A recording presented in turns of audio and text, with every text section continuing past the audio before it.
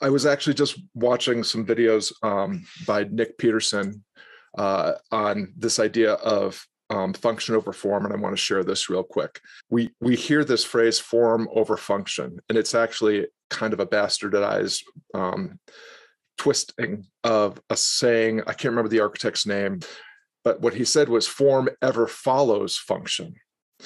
And he was actually stealing that from an ancient Roman architect. And what they are speaking to is function is what you want, the desired outcome. Form is how you get there. And I want you to think about what you really want. What's the outcome that you desire? And what we want to do is focus on the function, the outcome, the result, the what's it for, so that we only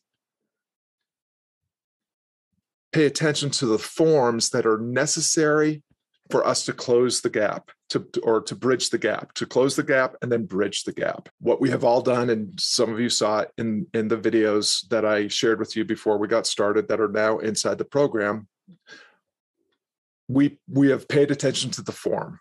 We have created a logo, built a website, built an email list with a lead magnet. We have created a YouTube channel and social media outposts. We have created mini workshops that are free or low paid. We have created webinars. We have created all these things, all form, all tactical things.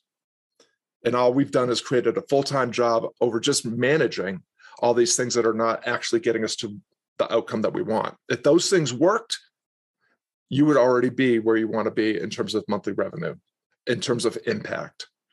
So, the thing that the gurus are not telling you is that, well, I don't think it's necessarily manipulative or insidious or conspiracy. I think they're sharing with you things that worked for them, and they worked in the past, and it's what they know, and they're teaching you what they know, but it's not what's working most of the time now, because the technology is, how fast things are moving. What you're learning in this program are foundational, fundamental principles that will work for any business and have worked for every business throughout the history of there being businesses in the world. Foundational principles. What do you need to make change happen through a product or service? You need an offer that's irresistible enough, an audience that is eager enough, and you need a sales strategy that is effective and efficient enough to put your irresistible enough offer in front of an eager enough audience. You need those three things. And people were able to do that without funnels, without webinars, and all the other things. And so can you. The things that you'll learn here will work after YouTube goes down and podcasting goes down and all the other things go down, because they will go down eventually. Tied to this idea is this idea that I shared a minute ago about productivity is not the same thing as progress. We're here to make progress.